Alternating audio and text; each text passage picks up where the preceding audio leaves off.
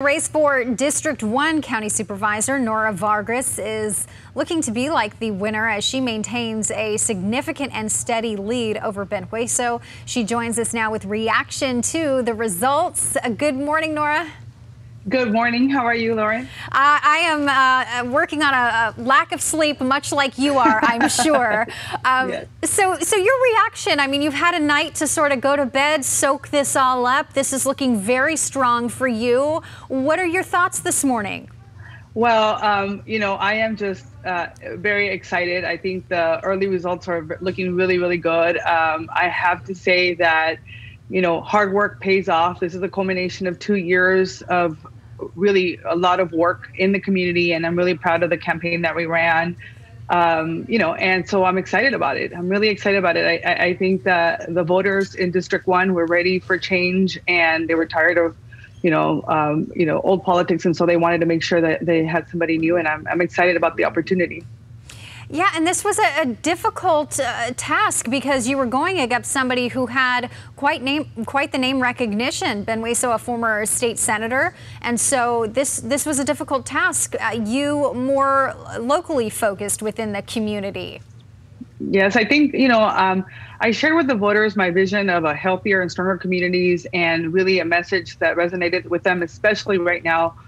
Pre and post COVID, and I think that we have our work cut out for us, but I'm ready to hit the ground running. I think that the voters, I talked to thousands of voters, and even though campaigning during COVID was completely different, we still reached out and called them and gave them my cell phone number. They were reaching out and having conversations about what they wanted to see from their next supervisor. And what they want is somebody who's going to be, representing them, and is going to be responsive, and is going to go across party lines to really have good conversations about how we move the county forward. Well, it's great that you mentioned that, because now this is going to be a situation where we see with the County Board of Supervisors it being split in Democrats' favor. But this is an entirely new board. I mean, you go back a few years and it was longstanding, dominantly Republican, able to get a lot done. The coffers looked good. And now I think people fear the gridlock and the bickering back and forth. And you say one of your priorities will be to make sure that this is a board that gets things done for the people of San Diego.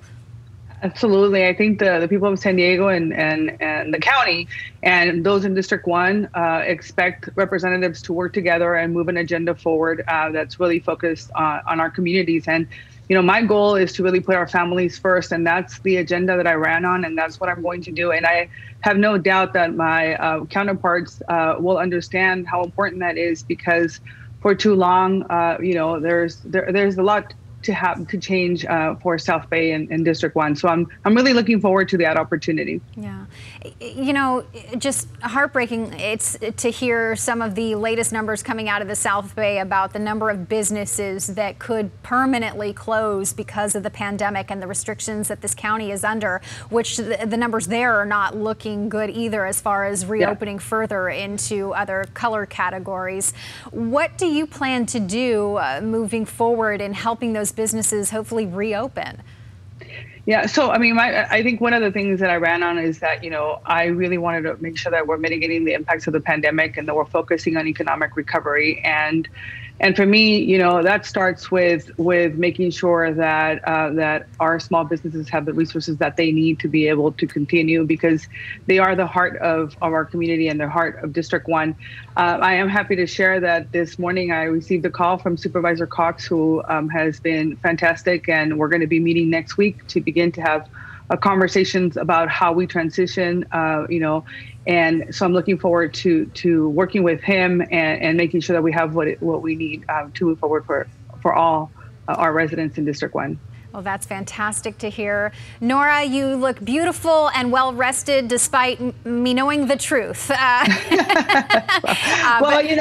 I have to say that I'm just so excited. I mean, I'm cautiously optimistic, as they say, but I really just want to say thank you to the voters for entrusting me and the trust that they have placed in me, and to my team and the community at large. This is really a grassroots powered by community campaign, and we're going to really do great things for the community in San Diego.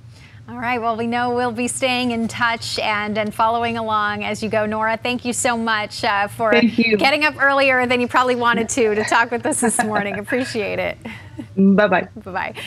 All right, looking at other county supervisor races, this one is very close. The County Supervisor District 2 race is neck and neck, I guess, as expected. Poway Mayor Steve Voss and Joel Anderson are battling for that seat. District 2, the largest district on the County Board of Supervisors, still a very close race, so we will continue to follow that one. And in the County Supervisor District 3 race, candidate Tara Lawson-Remer is enjoying a commanding lead right now over the incumbent Kristen Gaspar, flipping the District 3 seat from Republican to Democrat. So we will continue to follow these races as more of those ballots, a number of them,